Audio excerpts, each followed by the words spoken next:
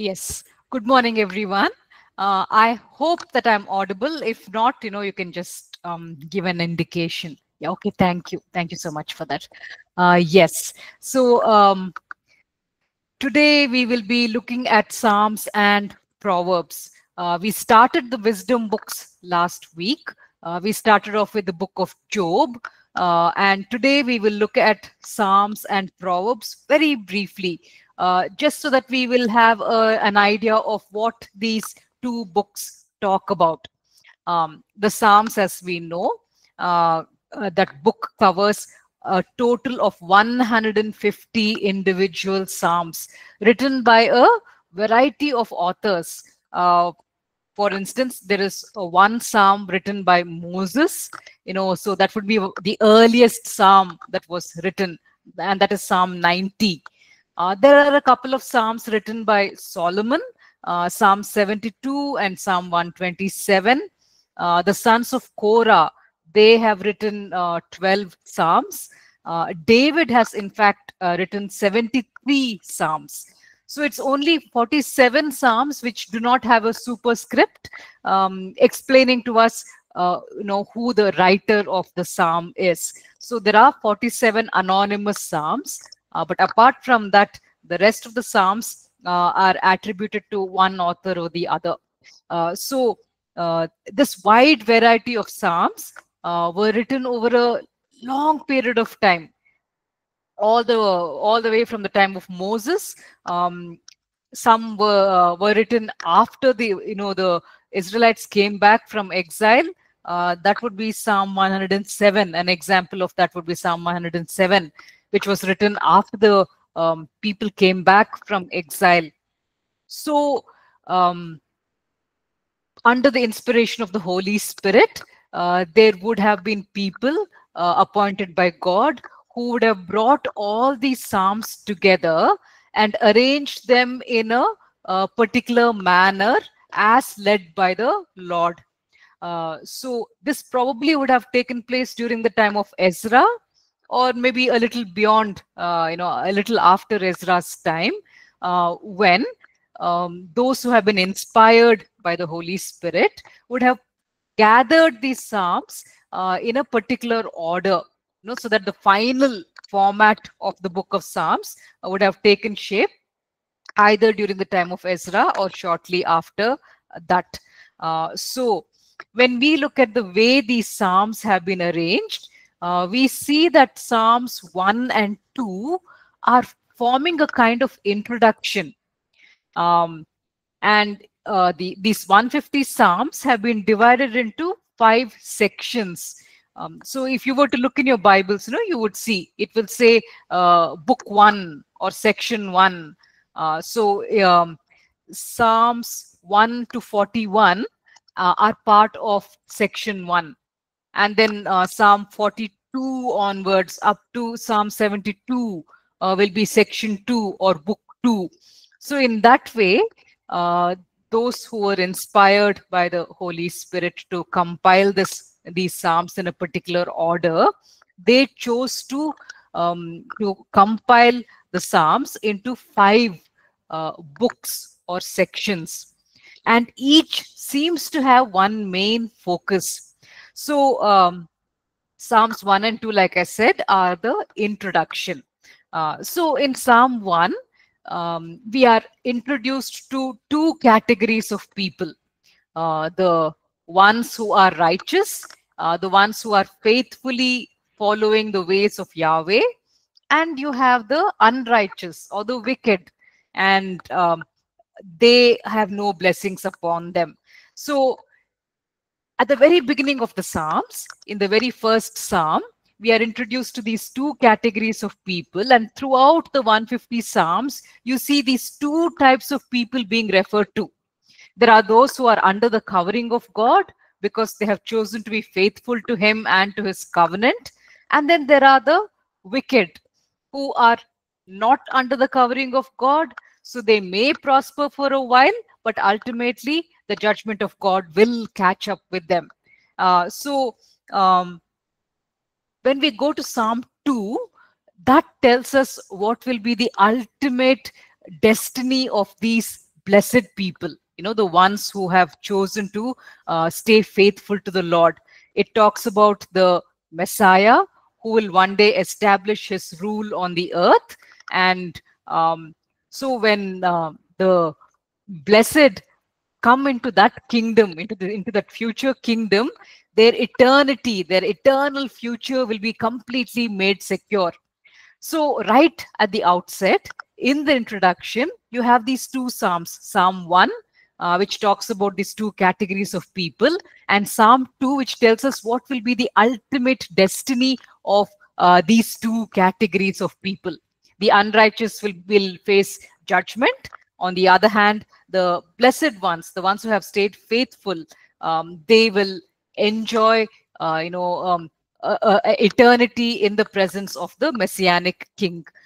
So, which is why when you look at Psalm 1 and 2, this introduction, you will see there's a resemblance between the first verse, Psalm 1:1, and the last verse of this introduction, which will be Psalm chapter 2, verse 12, which is the last verse. So, look at the similarity in the wording. Psalm 1:1, it says, "Blessed is the one who does not walk in step with the wicked." And then if you look at the last verse of Psalm 2, Psalm 2 verse 12, it says, "Blessed are all who take refuge in him." So the introduction is telling us who are the blessed ones. The ones who choose to follow Yahweh, the ones who stay, who stay in step with the ways of the Lord. They are the ones who will be blessed, and they are the ones who will, take their refuge in him and receive his protection and his provision and his care. So having set this introduction for us, from there, the book moves into various other Psalms. So in Psalm 1 to 41, the main focus is about God who is with us. So those who are faithful to his covenant, those who walk in his ways, they will always find that God is with them. Okay, so section 1, Psalms 1 to 41, they focus on how God is with us. In fact, we see that in the very first Psalm, Psalm 1, if we look at verses 1 to 3. So, as I'm doing this, session from my place and not from the Bible College, because, I had some transportation issues. So if someone online could read out for us the first 3 verses of Psalm 1, verses 1 to 3, please, if you could read out aloud for us.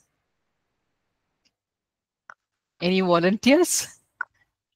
Psalm 1, verses 1 to 3.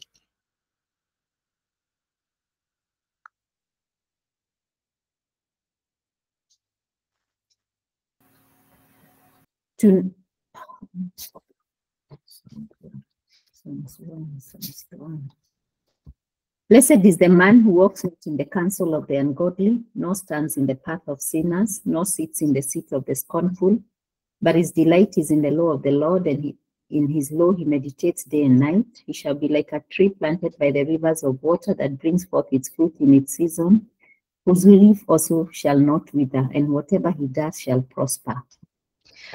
Now, it's describing the people who choose to stay faithful to the covenant of the Lord. And it says, these are not people who are walking in step with the wicked.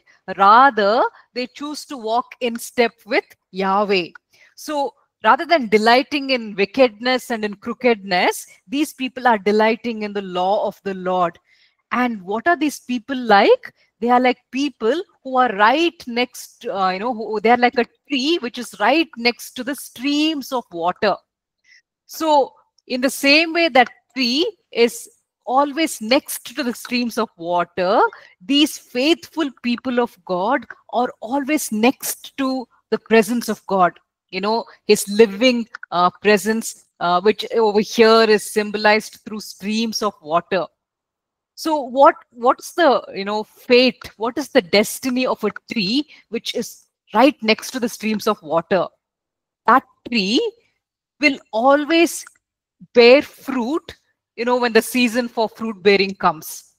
Without fail, it will bear fruit because it is sitting right next to the streams of water. And that is the imagery which is given for the people who are faithful to the covenant of God.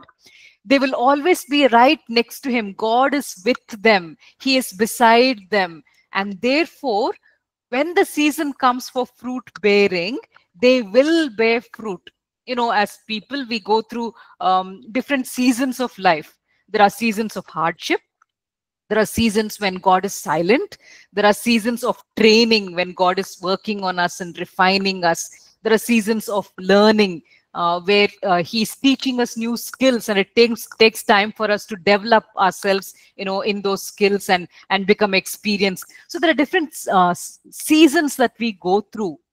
And so in some of those seasons, because we are still in the process of being refined, we are still in the process of learning, we may not bear fruit. But there will come seasons which are the fruit bearing seasons. And so at that time, without fail, we will be highly fruitful in all that we take up, because we have been prepared by the gardener. And now we are ready, and we are right beside the streams of water. We are right next to him. He is with us. And so we will definitely prosper. And therefore it says that whatever these blessed people do, it will prosper. So here, the emphasis in the psalm is about how God is with the righteous. He is with the faithful.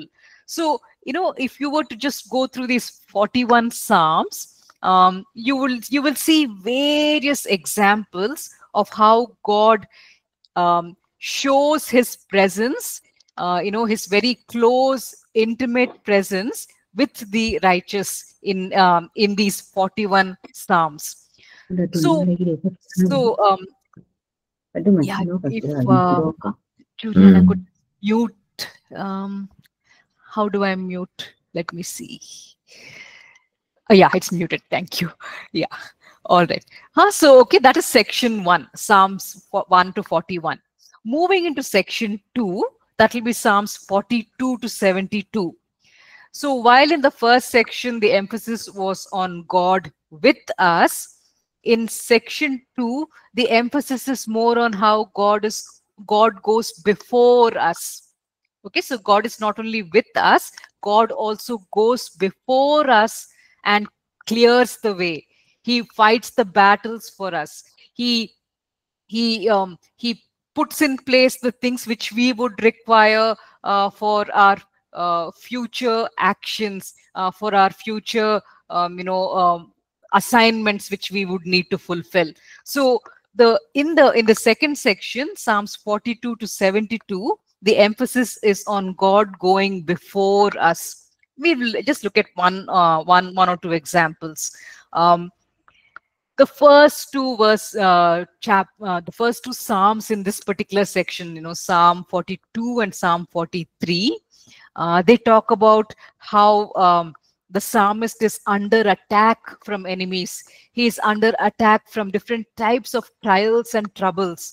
So in that instance, his soul is rather disturbed and downcast. So in both Psalm 42 and Psalm 43, there's this verse which is repeated. It's exactly the same wording, both in Psalm 42:11 and also Psalm 43:5. Now, if we could have someone read out for us one of them, maybe we could read out Psalm 42, verse 11. If we could have one person read out Psalm 42, verse 11, please. Why art thou cast down, O my soul, and why art thou disquieted within me?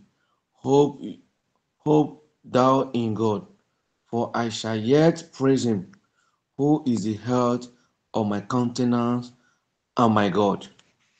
Yes, and the same verse is again repeated in Psalm 43:5.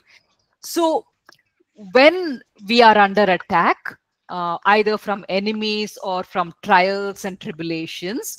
At that time, the soul, who we are as a person, that is downcast. We feel discouraged. We feel low. In fact, our soul may be very disturbed within us. There are so many thoughts going through our mind, and we are wondering from where the solution will come. We are asking ourselves how to handle the crisis that we are in. So, in the midst of all of this, the psalmist says to his soul, "Put your hope in God, for I will yet praise him." Yes, right now things are not going well, but I will yet praise him. Why? Because this is my Savior and my God. He is the one who will go before me. He will clear the way. He will straighten the crooked paths. He will prepare everything that is required for my next assignment. So he is the one who goes before me. So in this section, if you were to do a study of the Psalms from 42 up to 72, you would see various examples of how God goes before his people and clears the way for them, how he fights their battles for them. So section 1, the emphasis was on God with us. Section 2, the emphasis is on God going before us. Coming to section 3, that would be Psalms 73 up to 89. And here in these Psalms, there's a lot of focus on the punishment which God, brought upon the Israelites because of their sinfulness. Almost this entire section dwells upon the punishment of God. Psalms 73 up to 89. But one thing that we see in these Psalms, even in the middle of punishment, even in the middle of God's anger and wrath and judgment upon his people, there is still hope. He is still there, surrounding them, around them. So in this section 3, the focus is on how God is around them, surrounding them, even though he's angry with them and he has brought judgment and punishment upon them. So there's hope for the people of God, even when correction is going on. There's hope for the people of God, even when he's disciplining them. So to look at one example of that, Psalm 89, verses 30 to 33. If we could have someone read out for us, Psalm 89, verses 30 to 33, please.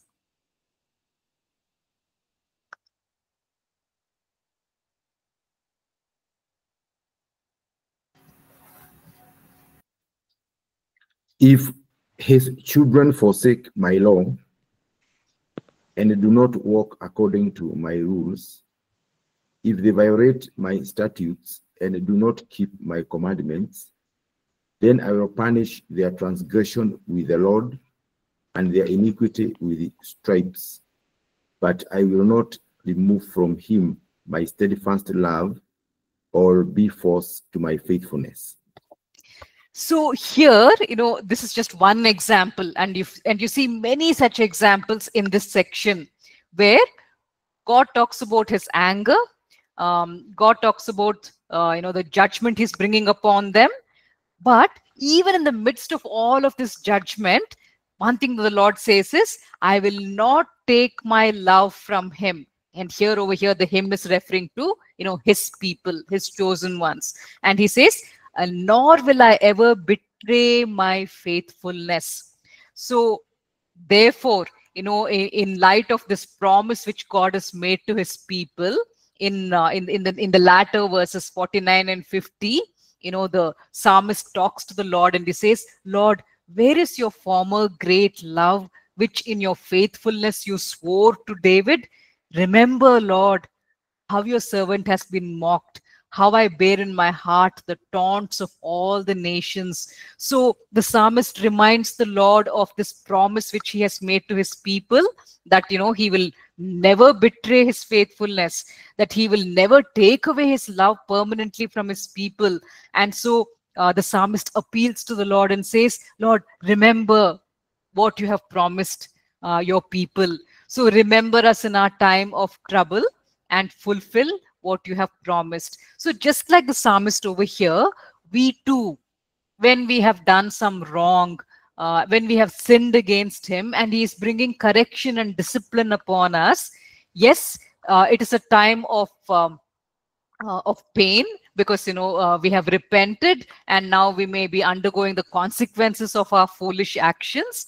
So it is a time of difficulty, but even in the midst of this time of discipline, in this section we will find so many psalms where the wording talks about how the Lord will still be faithful, and in so many places you see the psalmist crying out to God and saying, Lord, it's true that we have done this, but oh Lord, will you kindly remember your great faithfulness? Will you save us? Will you deliver us? So just like the psalmist in these psalms, we too can cry out to the Lord and ask for his mercy, ask for his deliverance, even when we are facing a time of disciplining and punishment. So section 1, the focus was on God with us. Section 2, the focus was on God going before us. And section 3 is the assurance that God is still there, surrounding us. He is, wrapping us in his arms, even in the time of correction and discipline. Even at that time, we can expect him to remain faithful to us. We can cry out to him and ask him to deliver us. Section 4, that would be Psalms 90 to 106. Now, in these Psalms, the focus is more on the sovereignty of God, how God is above us. So up to now, we looked at God being with us, God going before us, God also being around us. And now in this section 4, the focus is on how God is above us. He is sovereign. He is in control. What he wants will be done. People can scheme and strategize against the purposes of God, but ultimately his purposes will prevail. So the assurance that there is for the people who are under his protection, the assurance is that no matter what the enemy may try to devise against the people of God, God is above all and he is sovereign. So his purposes will ultimately prevail. So that's this deep assurance that we can have in this section. So there are many Psalms that we see in this particular section which focus on his sovereignty, his complete and absolute control of all events. And because of his sovereignty, the protection which we have, under his covering. Psalm 95 actually brings out that very beautifully. So if we could look at this example of Psalm 95 verses 6 to 9. Psalm 95, 6 to 9, please.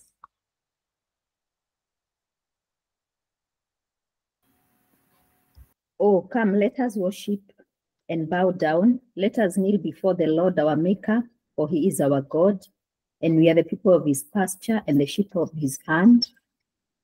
Today, if you hear his voice, do not harden your hearts as in the rebellion, as in the day of trial in the wilderness. When your fathers tested me, they tried me, though they saw my work. So, here, the right attitude that we should have to this God who is above us, that right attitude is explained. The psalmist says, come, let us bow down in worship. Let us kneel before the Lord our Maker. He is our Maker. He is in control.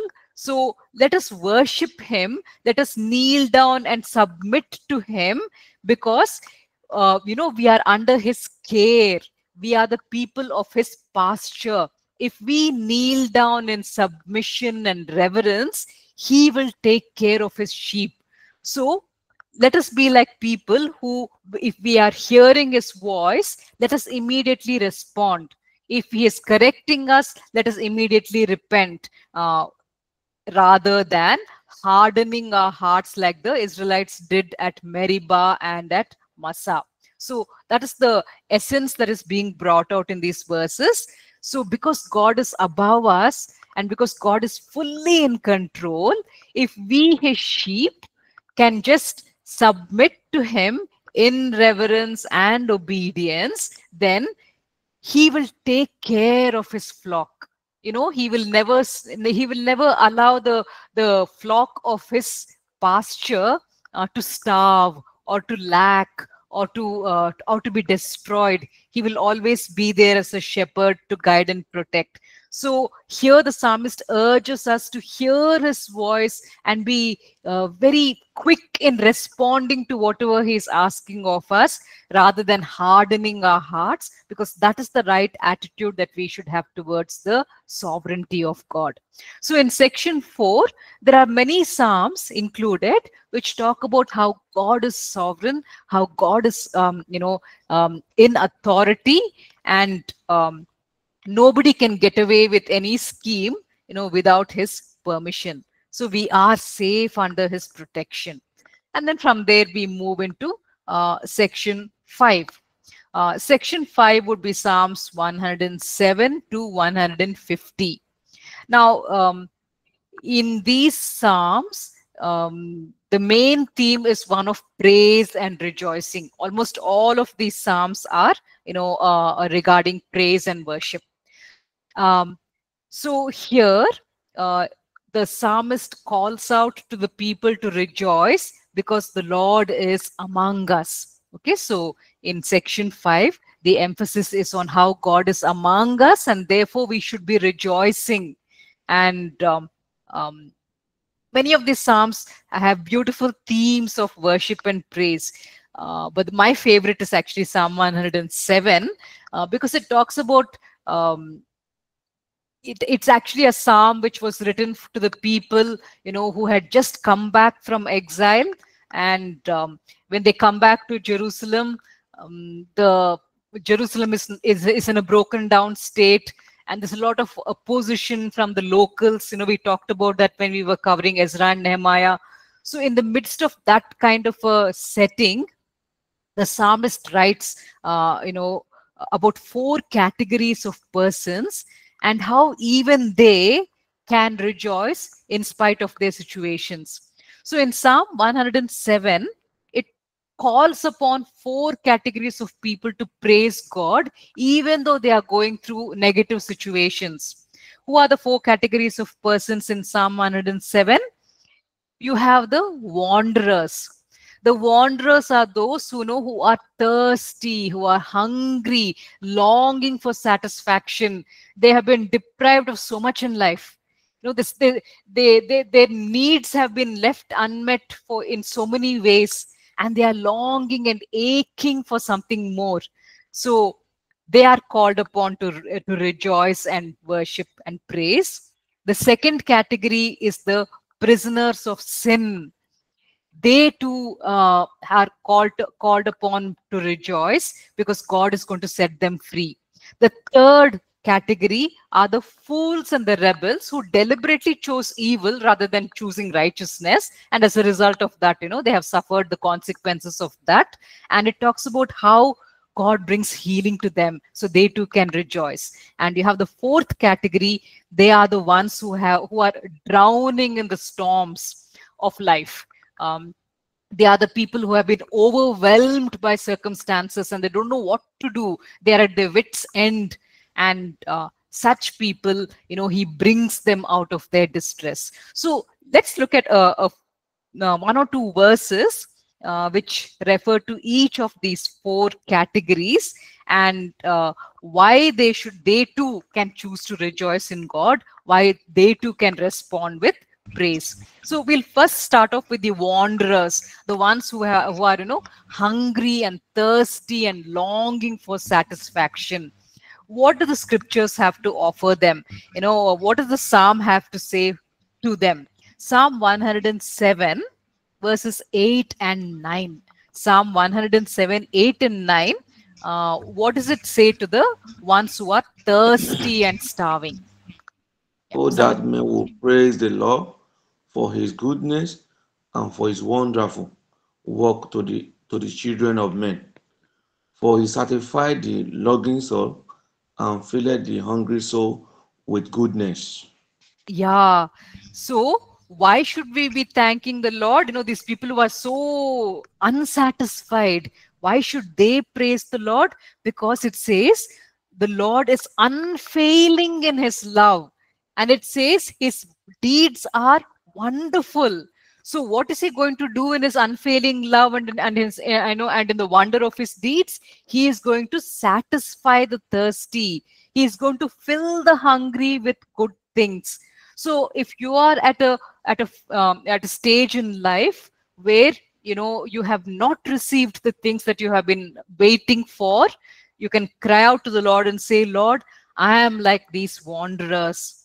But Lord, you said that you are unfailing in your love. You said that you are wonderful in your deeds. Therefore, O Lord, just as you have promised in these verses, I cry out to you and I ask you that you would satisfy my thirst and fill my hunger with good things. So it's a promise that you can place before the Lord and say, Lord, I wish to claim this from you. So fulfill this in my life. And so you too can rejoice because the Lord will do this for you. The second category that we talked about, the prisoners of sin, who, because they went deeper and deeper into sin, now it's like as if that particular sin or that particular temptation has bound them in its shackles. They're not able to break free anymore. They are now too deep into that particular sin, where now they have become its prisoner. So such people, why are they being called upon to thank the Lord and rejoice? That would be covered in Psalm 107 verses 15 and 16. So if someone could read out for us Psalm 107, 15 and 16.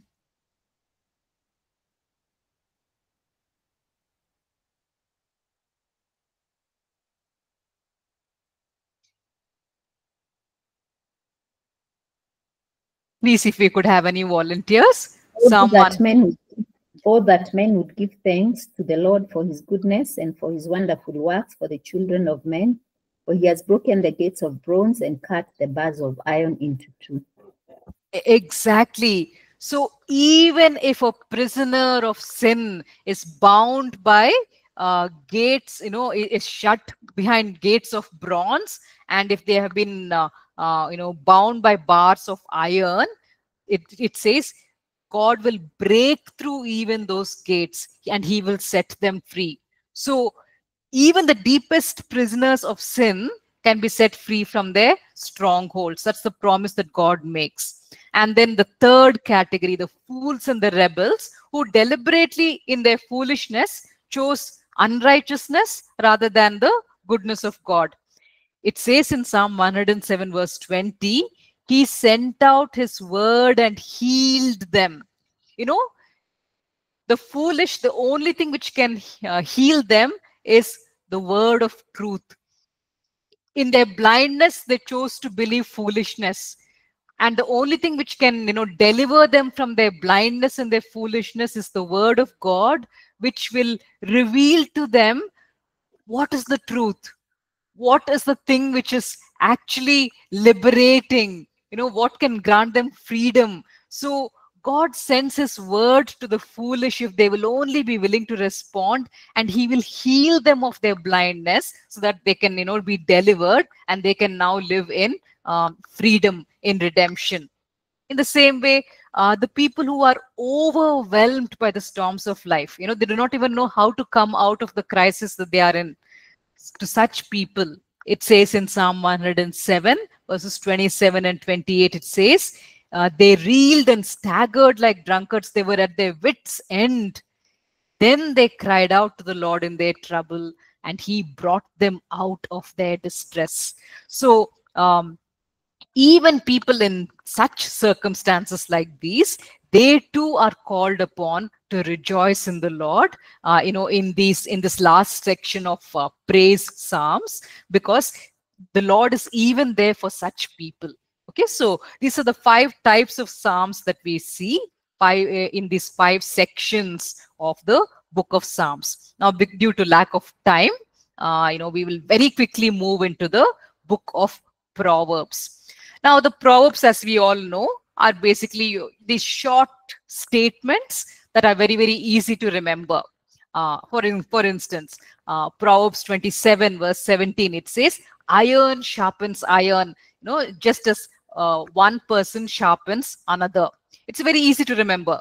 Just as iron sharpens iron, so a person sharpens another. Now, the thing about the first principle to remember regarding these short statements regarding these proverbs is that because a proverb is so short, it does not provide us with all the details regarding that particular subject, which it's touching upon very, very briefly. So to use this very example which we took now, Proverbs 27 verse 17, as iron sharpens iron, so one person sharpens another. It is true. When you have two persons who are friends with each other, each will be able to see the defects in the other and help them overcome those defects, so they are able to sharpen each other. But it's not necessary that all the people that we associate with will be able to sharpen us, because you have another proverb, Proverbs 23 verse 9, where it says, do not speak to fools, for they will scorn your prudent words. So there are certain people who will not sharpen you, and you will not be able to sharpen them. Like it says over here in Proverbs 23:9, there are people who are fools, and so because of their foolishness, you will not be able to sharpen them, and they too will not be able to benefit you in any way. So the first principle to remember regarding the Proverbs, these short statements which are so easy to remember, because they are very brief, they do not convey to us all the details regarding that particular subject. Okay, so you can only accept a proverb to a certain extent. Yes, a person can sharpen another, but there can be so many other clauses, which don't quite meet that criteria. So principle one, because a proverb is a very short statement, it cannot convey all the details. The second principle to remember when we are dealing with proverbs, most proverbs are generalizations. They are usually true, but it's not necessary that they will always be true in all circumstances. Okay, principle two, most proverbs are generalizations. They are usually true, but it's not necessary that they will be true in all circumstances. To use an example, Proverbs 17:6, it says, children are a crown to the aged. When we look at our children, when we look at our grandchildren, they are like a crown on our heads. They are our glory. We brought them up, and now they are walking in the ways of God. And when people look at them, they praise them. And so these children are like a treasure. They are like the crown that we are wearing. So it's a true saying, but is it always true in all circumstances? Not necessarily, right? Because there are children who do not bring glory to their parents. Like you have in Proverbs 17:21. It says over there, to have a fool for a child brings grief. There is no joy for the parent of a godless fool. So yes, in most cases, children can be the crown of their parents. But if the child is a fool and grows up into a person, who is not interested in the ways of God, then there is no joy at all for that parent. That child will not be a crown, to his parent. So most proverbs are generalizations. They are usually true, but you cannot say that the proverb will apply to everyone in all circumstances. To use another example, Proverbs 26 verses 4 to 5. if you were to, turn in your Bibles to Proverbs 26, 4-5, it looks like as if there's a contradiction over there. Okay? Proverbs 26, verse 4, it says, "Do not answer a fool according to his folly, or you yourself will be just like him." But then in the very next verse, it says, "Answer a fool according to his folly, or he will be wise in his own eyes." So in verse 4, we are being told, don't answer a fool. In verse 5, we are being told, no, definitely you should answer a fool. So what are we to follow? Are we supposed to follow verse 4, or are we supposed to follow verse 5? So you see, both the verses cannot be applied in the same situation. So that leads us to principle number 3. Principle 3 when it comes to Proverbs is that a proverb has to be applied and practiced according to the context. On certain occasions, I think it would be wise and good for us to answer a fool, when he comes up with these foolish arguments, because otherwise he'll think that he's very, very wise. He'll be very puffed up with pride. So it is good to answer him and cut him down to size, so that he will realize that what he's speaking is nonsense. But there may be other occasions when speaking to a fool will not yield any results. So in such a case, you would just be wasting your time, and you would be a fool in trying to reason with him. So depending on the context, depending on the situation, certain proverbs would need to be applied, and certain proverbs probably would not work in a particular situation. So principle number 3 to remember when we are, looking at proverbs, a proverb must be applied and practiced based on the context. You can't take any proverb and apply it to any situation, at random. It would result in problems. Proverbs 25 verse 11. This is what it says. It says, "A word fitly spoken is like apples of gold in settings of silver." It's talking about how, if a proverb is used in a correct manner, it is so beautiful. It's like a golden apple set inside a decorative trimming of silver.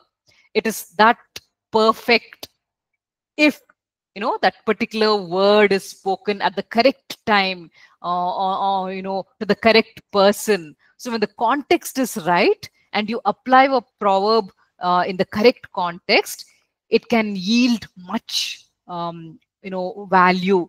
The results may be really, really good. On the other hand, we are told in Proverbs 26:9 that if you use the wrong proverb in the wrong context, it is very, very dangerous. Proverbs 26:9, it says, "Like a thorn bush in a drunkard's hand is a proverb in the mouth of a fool." A fool who does not know which proverb to use when, which proverb to apply on which occasion.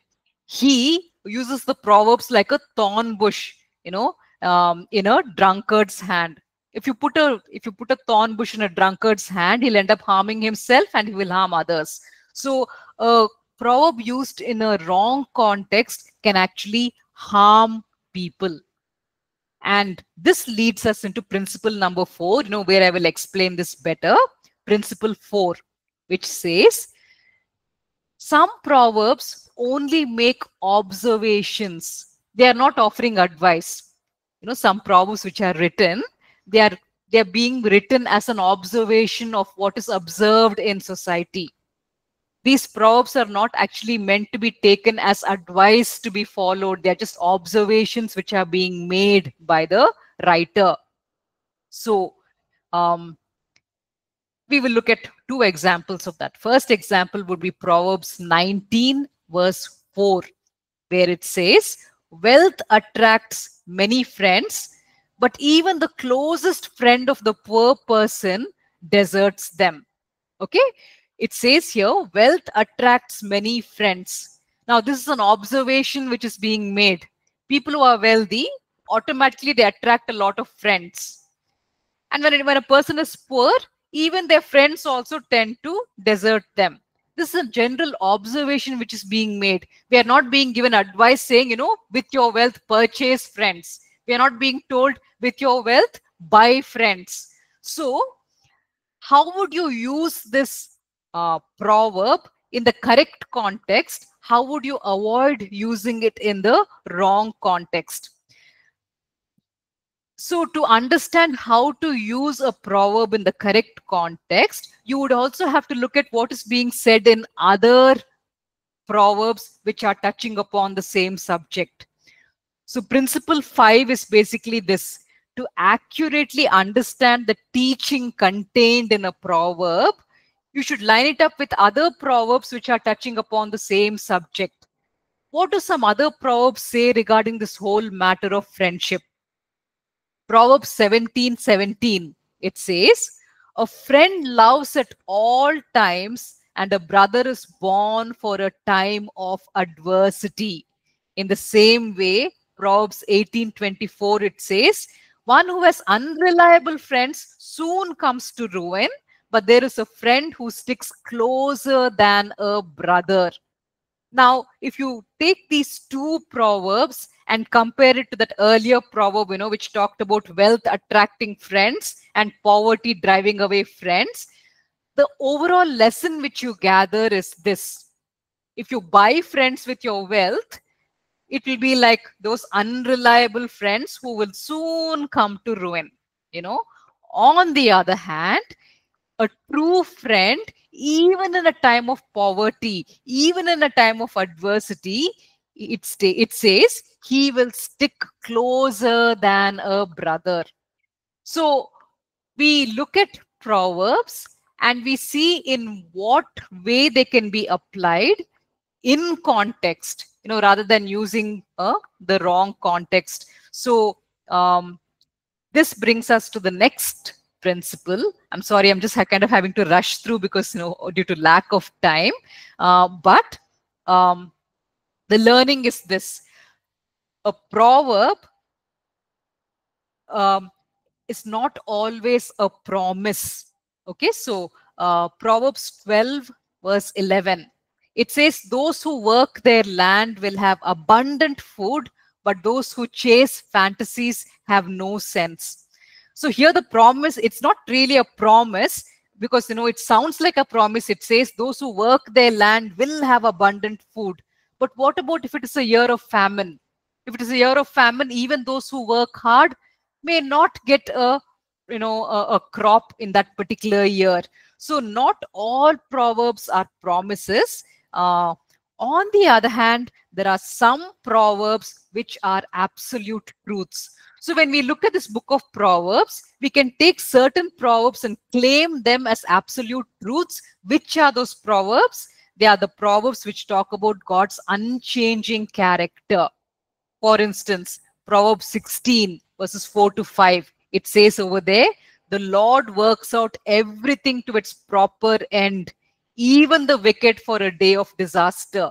So any proverb which talks about God's unchanging character, he will bring justice. Justice may be delayed, the rich may flourish, but in the end, in eternity, God will punish the wicked. So proverbs which talk about God's unchanging character, we can accept them as absolute truths. Second, any proverb which talks about God's sovereignty, we can accept it as an absolute truth.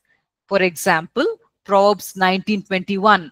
It says, many are the plans in a person's heart, but it is the Lord's purpose that prevails. And this is true, whatever the context, this will always remain true because God's purposes will always prevail. So just to very quickly summarize, many proverbs are generalizations. They can prove true in one context. They may not prove true in another context. So when we are looking at proverbs, we look at a group of proverbs which talk about one particular subject and then take a learning from it, rather than isolating one single proverb and trying to apply it, because then we may end up applying it in the wrong way and it will end up harming us and harming others. But there are some proverbs which can be accepted as absolute truths, and these are the proverbs which talk about God's unchanging character and God's sovereignty. We kind of rushed through this because there was not much time, but these are some of the principles that we can keep in mind when we are looking at the different proverbs. All right, I think we've actually run out of time, so let's just very quickly close with a word of prayer. Lord, we did not have much time to look at the Psalms and the Proverbs, so Lord, but now we have a greater awareness of the different types of Psalms which are available in the different sections, and also the different kinds of Proverbs which are available in the book of Proverbs. So now, oh Lord, when we spend personal time meditating on these two books of your word, we pray that you would bring out these learnings to us, oh Lord. Thank you, Lord. In Jesus' name, amen. Thank you. Thank you so much. Yes.